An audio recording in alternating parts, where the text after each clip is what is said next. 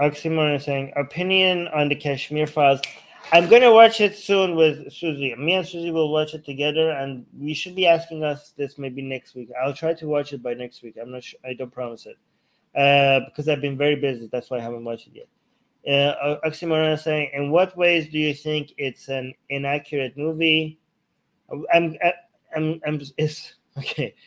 You assume that I think it's an inaccurate movie, which is probably, you're probably right. I haven't watched it yet, and I think it's probably an inaccurate movie. So your assumptions about my assumptions are correct. Oxymoron knows me enough to know that that's probably will be my assumption. I mean, it's a propaganda piece. It has to be inaccurate by, any reference to movie caused widespread violence against Muslim community across India, ?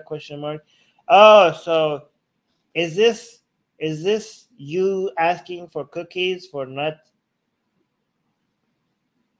for no acts of violence against Muslims? So are you trying to, okay, Oxymoron, are you trying to make us notice that the Hindus did not, there was no, okay, widespread, not just violence. Okay, so maybe there was violence, but as long as there was no widespread violence against, hey, why does this make me feel like there was violence against Muslim, but you still want a cookie for it because there was no widespread violence against Muslims?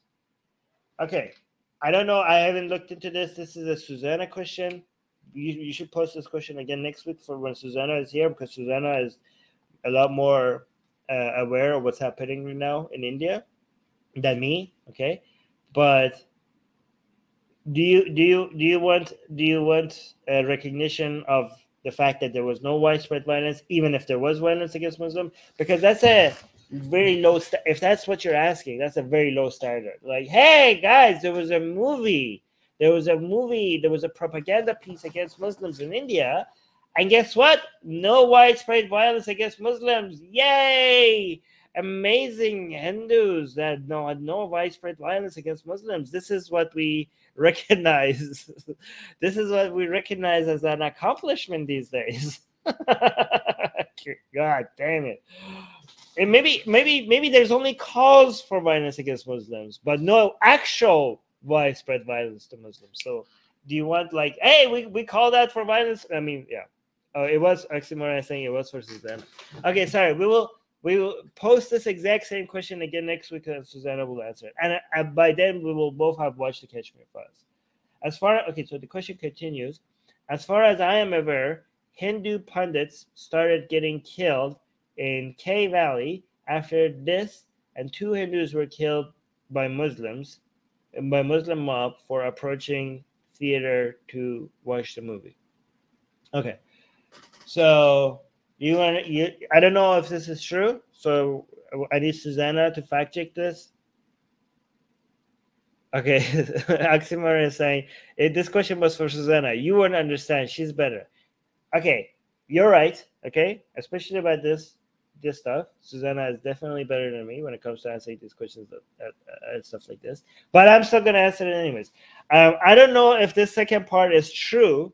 Okay, but I'm just so concerned, Oxymoron, about your attempt of. Okay, to me, sometimes it seems that you want to say things that collectively holds a community responsible for something like this by constantly giving examples of individuals doing so.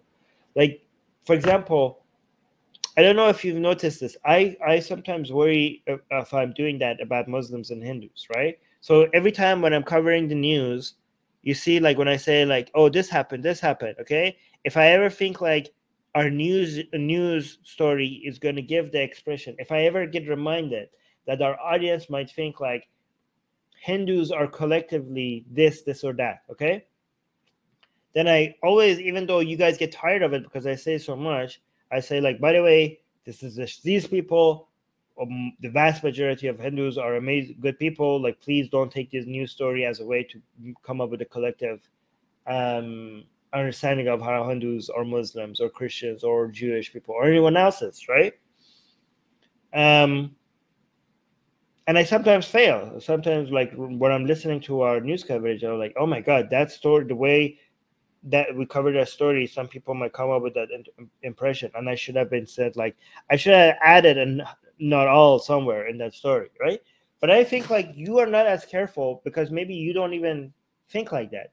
You do think about Muslims collectively, and you constantly come up with examples without, and I'm not saying we shouldn't highlight these examples. These are examples that are bad and they're motivated through religious identity. Okay, so they should be called out.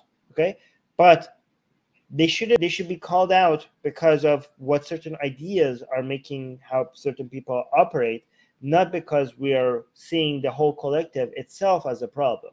Okay, and I want you to invite you to, first of all, you yourself not see a collective Muslims collectively as bad, but also to be mindful of how you speak of individual Muslims who have done wrong, bad things. Be mindful of how you talk about it and how you describe it. Try to be more careful about what are you trying to, what would people see that as? How would people interpret that as, right? Because, like, for example, even within this question that you typed here, it's obviously a pro-Hindu, anti-Muslim stance. Okay, you know that I can go find examples of Hindus doing horrible things in the name of Hinduism.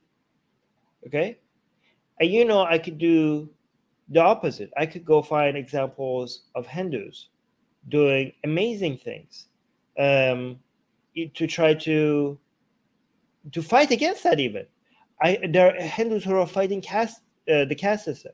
There are Hindus who are trying to bring peace between Muslims and Hindus. And I could do that with Muslims as well. I could find examples of horrible things. I could find examples of great things. Okay. What we're doing here, what me and Susanna is doing, is that when we finding examples of horrible things, we want to see what ideas are responsible for it, rather than trying to attribute that to a whole community, and then everybody else that is a member of that community to find them guilty by association. Okay, and when you see the one side of things, when you see the good in one community and the bad in another, right? You're not making this about fighting for good ideas against bad ideas. What you're doing is you're trying to put two communities against each other as a whole. And that's a dangerous thing to do. Okay? D is saying, I try and take any possible biased language out of our news. Oh, thank you, D. No, thank you so much, D. Atheist Republic needs your help. We've been the target of many legal attacks by Hindu nationalists ever since our founder, Armin Navabi, blasphemed against Hindu deities. We have retained legal counsel to help us defend our access to our community in India. We have started a fundraiser that will help us afford to tackle many legal issues, including judicial harassment and censorship. Whatever you can contribute will go a long ways in helping us in this fight. Link in the description below.